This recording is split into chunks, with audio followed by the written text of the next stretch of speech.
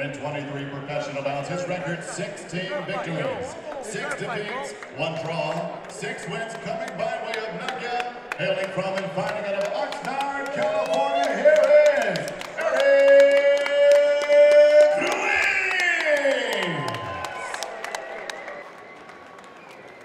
And next is opponent across the ring, fighting out of the red corner. Wearing black and silver, he weighed in 122 pounds even.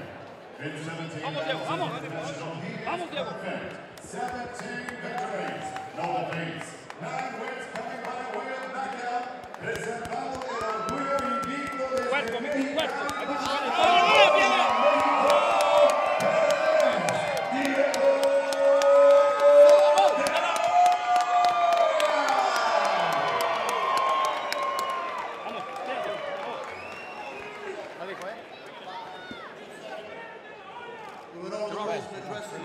I expect a good, clean fight. Protect yourselves at all times. Obey my commands. Touch gloves. Give him hell at the bell. Hey.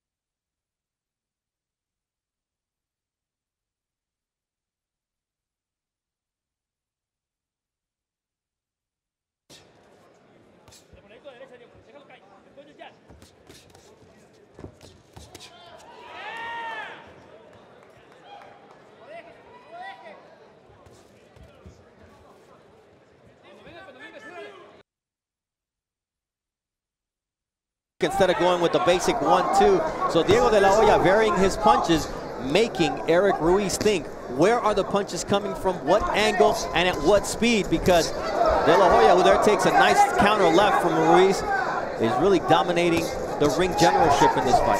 The ring generalship is a key, it's very important. That's the key word, because when you see the ring generalship we talked about earlier, you see the movement. He doesn't stand still, he pivots, he goes to the side. He gives him his shoulders, left shoulders. He gives Ruiz his left shoulders just to blind him with the right hand. And he shoots the right hand every time he gives him the right shoulder to take away for him knowing that the right hand is coming. And that's important, because you let your opponent run into the punch.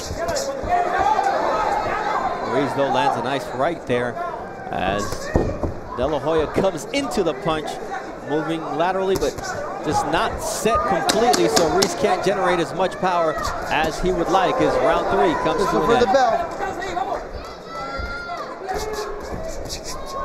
Time. And Ruiz is throwing 52 per round and de la Hoya 77 per round. On top of that, being a lot more accurate. So the fighter from Mexicali, who now resides in Calexico, California, is really doing things that he expected to do here in the first 3 rounds of the fight. Round 4, alongside Bernard Hopkins, I'm Bernardo Osuna. What does Ruiz need to do to balance things out? Well, first, he needs to go ahead now and let that jab go, not 1, but 2 or 3, because he's getting countered. He's getting countered by de la Hoya every time he throw 1 jab. Like, now he throw 3 or 4, but they petty jabs. They pet. He needs to throw now hard jabs. And let that right hand go, wherever it goes, down, up. He has to let it go like he's letting it go now. He turned it into a right uppercut, and he got something out of that.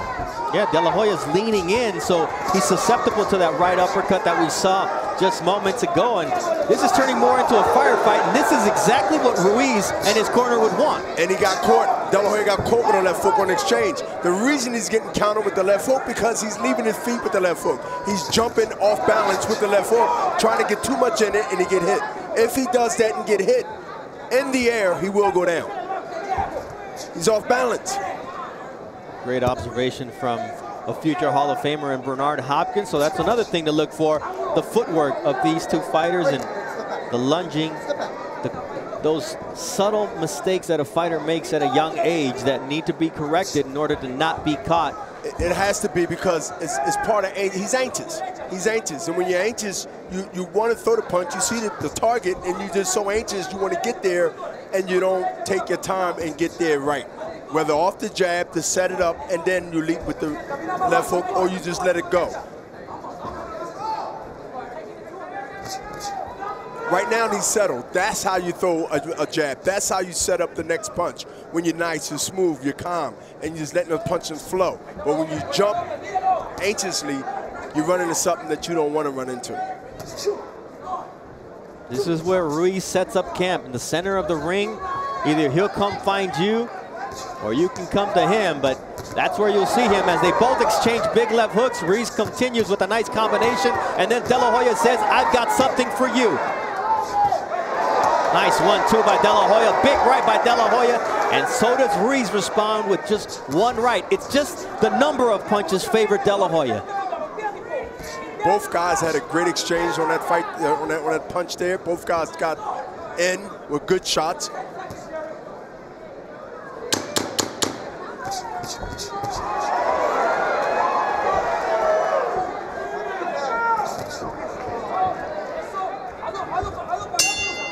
Erik Ruiz was able to land. You know, Ruiz said, my kids keep me going. I want to prove to them that I'm capable of doing great things by working not only at my regular day job, but also as a professional fighter. And Diego de la Hoya says, I have a 2-month-old son. I never thought I'd be a father at such a young age, but now I don't do this for myself. I do it for him, to give him a better life. So you see how that always affects you, B-Hop. You became a parent as a fighter. How important is family when you're up there and doing this? It's very important, especially when you got to dig deep. When you got to dig deep, when things get tough in there. When, you know, the corner only can give you instructions, but sometimes you have to dig deep and find that spirit and find that motivation to be able to get through those rounds that's not in your favor. So yeah, when I can relate to De La Hoya when he mentioned that yesterday at the meeting, is that look, he got all these responsibilities. Now he wants to go ahead and fulfill his dreams. All right, through 5 rounds, let's take a look at the total punch stats here, brought to you by CompuBox, and it's got to be in favor of Diego De La Hoya. Almost 100 more landed than thrown out of 300, so 33% efficiency. Really, you can see the dominance of De La Hoya. Not only that, it's accuracy, it's effectiveness, and it's that jab, B-Hop. That jab is stiff. We call it the shotgun jab back in Philly. You know, snaps your head back, get you off balance, make your neck hurt. I mean, he's throwing that jab so effectively, you know, Ruiz just got to sit and pause and then come in. And that's what you got to do. And then you can get those setup shots in there, those 3 or 4 punch combination. But I like to see him pump that jab, that shotgun jab, constantly. Let that thing go. Let it go when you can, and he can set something up.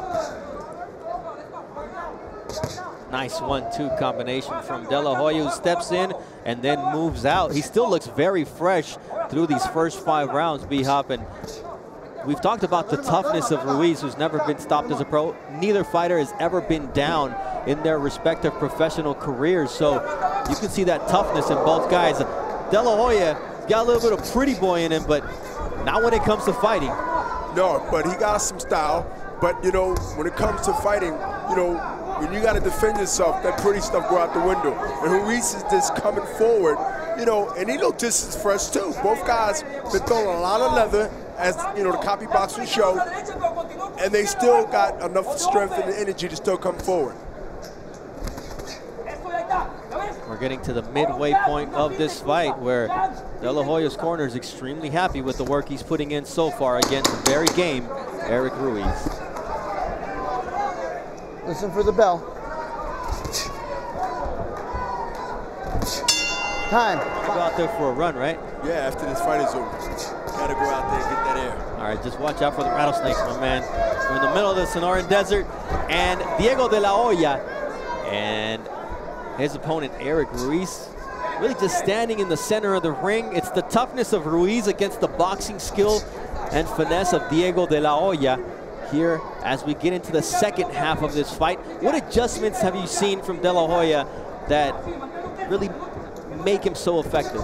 I see the adjustments that he make is just making this guy really not do too much, and that is Ruiz. Ruiz right now is really now in this round, which he wasn't doing the last couple of rounds, is really trying to like force his punches on De La Hoya. And when I see the adjustments that De La Hoya is making, I spoke about it earlier, is that now he's boxing a little bit, and then he's right there in front of him, but he's not there to get hit. Just the ring generalship. When you see the ring generalship, the side, the left, doing different things in the ring in one fight, it's really impressive. I'm not overhyping it, I'm just letting people understand. When you see the growth in a young fighter like this, who has a lot on his shoulders to overcome and accomplish, when I see things like that, the subtle things are important. You know, Erik Ruiz started his career 13-1, but he's 4-5-1 in his last 10 fights. And we asked him about it. He said, man, I've been fighting tough fighters on short notice. And when you look at who he's lost to, it's current world champion Jesse Magdaleno, world title challenger Manuel Tino Avila, former world titleist Rico Ramos. They all have about an 88% win percentage, so he's not been facing slouches. Now you add in a prospect like Diego De La Hoya, it's a rough road. It's a rough road, and what you just read off down to show that it wasn't tomato cans in some store shelves. He fought people that we know, that boxing know, credible people. And that's the experience he brings to the table for De La Hoya to show his skills. So this is what makes not only a prospect, but it makes a fighter that grows into not only the public eye of boxing, and also grow into his own insurance that he's there, that he's grown, that he's ready to go forward into the next step. That's what's going to come. I'm impressed by De La Hoya's footwork. I think his defense is improving fight in, fight out, as then he gets tagged by a nice right hand from Ruiz, and then an uppercut, so it's the announcer's jinx, as typically happens in any sport, but then he comes back a nice 1-2. Well, it does in the drinks, he let his hands down, he got too relaxed, and he's jumping around and not throwing a punch. He must throw punches when he moves, at least to offset Ruiz. In other words, don't give myself any credit. He made the mistakes and he paid for it inside the ring. Absolutely. A la campana. Stop. Work out there. Keep establishing the jab.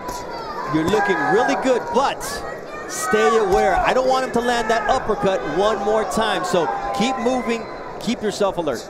I think De La Hoya should be throwing an uppercut because, you know, Ruiz is coming in, he leans forward a little bit, you know, balance is leaning to the up front.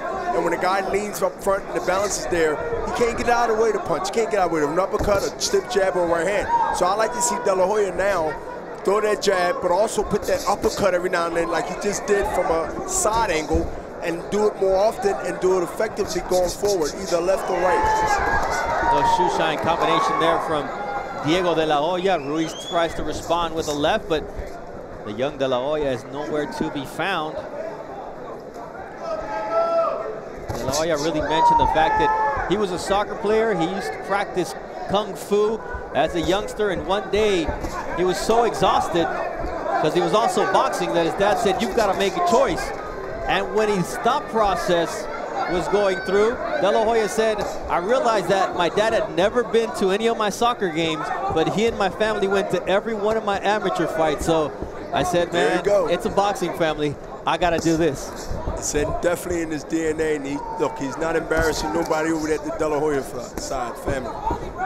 Yeah, really, you can tell the pedigree. A grandfather, Mr. Vicente, an uncle in Joel Sr., and his cousin, Oscar De La Hoya, really made a name in the sport of boxing.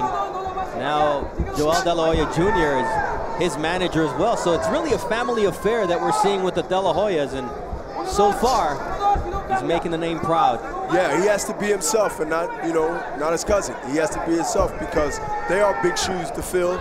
And like he said this, he wants to build his own way and legacy, and this is the night he wants to get people following him every time he fights, because this is what you have to do. You have to establish your own legacy by doing things special in boxing. And you know, B-Hop, we just saw how the weight of the last name Chavez really weighed on Julio Cesar Chavez Jr. against Canelo Alvarez, and throughout his career. And Diego De La Hoya said, "I'm used to this since the amateurs," as he lands a beautiful right hand. He said, "People told me that I won fights because of my last name." I mean, the kid has a 239-11 record in 250 amateur fights, so he's doing something right. He's doing something right.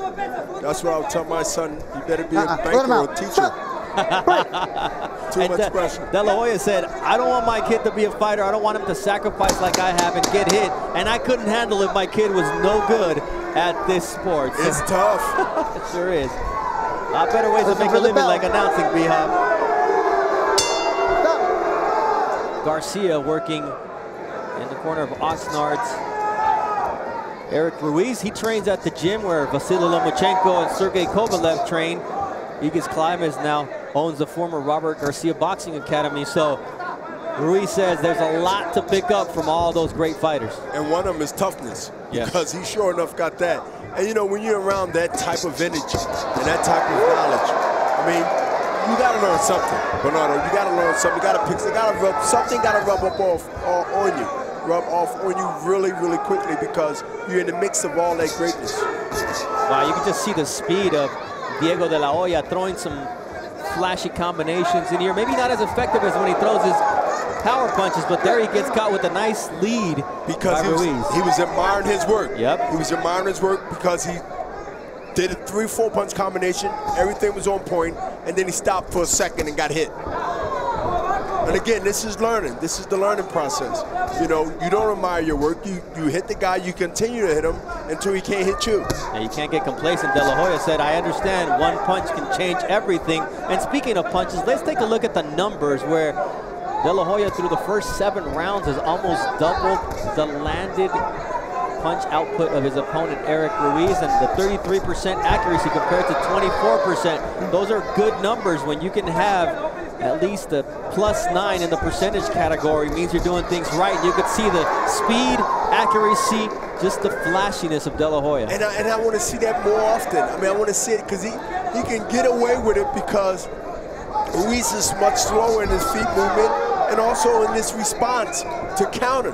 So I would like to see De La Hoya throw a little bit more of those punches, combinations like that, and where he can go ahead and really dictate every second of this fight and just move to the left and move to the right as he do now. Ring generalship, we talked about it earlier. He has that. It's natural to him. The judges really take into account when you make your opponent fight your fight, and there's no doubt that by stalking him with a lot of ineffective movement, Erik Ruiz is fighting the fight that Diego De La Hoya is dictating. Let him out, stop.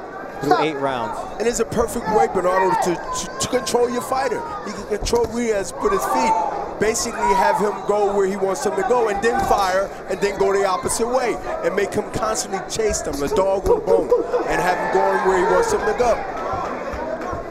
Some punches that don't do a lot of damage from De La Hoya. They look really good. A little bit of flash and just a smirk on the face of Erik Ruiz, who says, I've been here, I've done this before. I'm just waiting to land that one shot.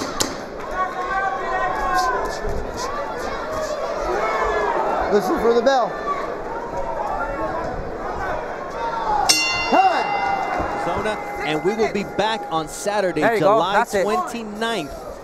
Golden Boy Boxing there you on go. That's ESPN, it right there. Work, presented by there you go. Tecate Come on, Show. Rev, what the I can't wait to come back here when it's really hot outside, and the action is even hotter, like we're seeing right now with De La Hoya putting on a nice combination on Ruiz. That's the beautiful part about seeing a talent really blossom right in front of us. To see those 3 or 4 or 5 punch combinations and then step to the side. I mean, we know he have it. Use it more and set it up. We're looking at something really special, but I'm trusting the process, Bernardo, to watch him elevate and watch him grow. And this is really a fight that really take him to really the next step up. I'm not saying leap, the next step up to another tougher, another smarter guy to represent him. There you go. He's only 22 years old in his 18th professional fight. And this is the type of fight against an opponent who has taken legitimate contenders and former world titleist rounds that really gives you a lot of learning experience. And you mentioned it, it's the growth process, it's that learning curve that instead of being steep, evens out as the fights progress.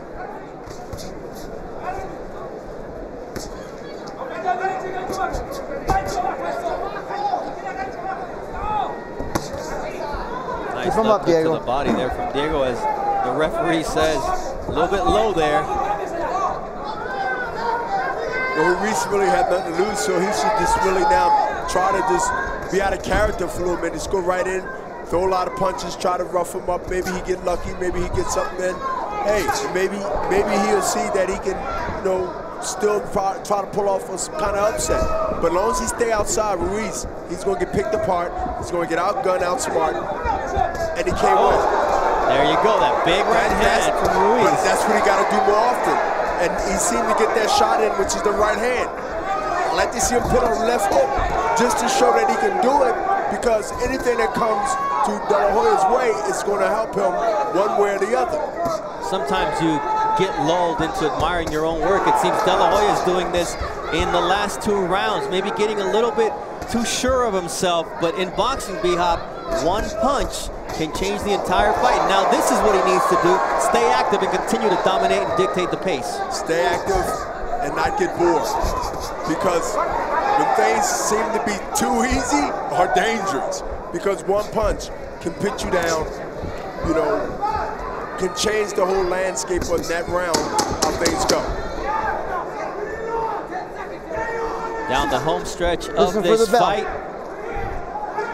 Round 9 about to come to an end, and this Golden Boy Boxing Series promises great action. Break those doors down as Erik Ruiz, as expected, B-Hop, is in round 10, because this is as tough as boxers come. Tough and also schooling. This fight here is 10 rounds, and it was 10 rounds of schooling on both ends, but more beneficial to De La Hoya. You know, you talk about schooling. You mentioned the fact that De La Hoya is dominating the fight, but learning how to deal with a tough guy like Ruiz who comes at you, is always there, where you can't get rid of, that's part of the learning curve as well. Yeah, because everybody you ain't gonna get rid of. But you're gonna see when he watches his tape later on this week or whenever he watch it, he's gonna see the things that he should do and should have done. And that's what we all do. We go back and we reflect and say, whoa, why I ain't get this guy out of there? Why I ain't do more of this? That's the learning process. And it's, look, he has one of the best coaches in boxing that will let him know that. Joel Diaz in that red corner he landed a beautiful left hook on the chin of Ruiz, but boy, you see why neither one of these fighters have ever been knocked down. Ruiz has that desire. He's talked about his kids, how proving to them that no matter how tough things get, you can always get up and keep moving forward. He wanted to, you know, mention his son Joel 10, Jacob 6, and Dominic age 2. And he's proving to them that through all adversity, you can persevere and keep your head high if you put in an honest day's work. And that's true. But I expect him the last round. He got to know that he's not winning this. He just threw a couple of punches. But I mean, this is the time you're in shape, you train, you know, you have all this motivation. You just mentioned it. Ruiz, go all the way out. There's no turning back. This is the last round. You know, less than a minute. Go all the way out and try to maybe something happen while you got a minute. Put everything on the line right now. Got to prove that he's more than a fighter that just goes the distance against legitimate contenders. He's got to prove that he is a fighter that comes to win, and I think that's the big difference so far in what we've seen from Ruiz. He's as tough as nails, but he just lacks that step to take forward. Never been knocked down, never been knocked out. He's a tough guy. Yeah. I mean, the streets of Oxnard have primed him to become a very tough guy with a ton of pride.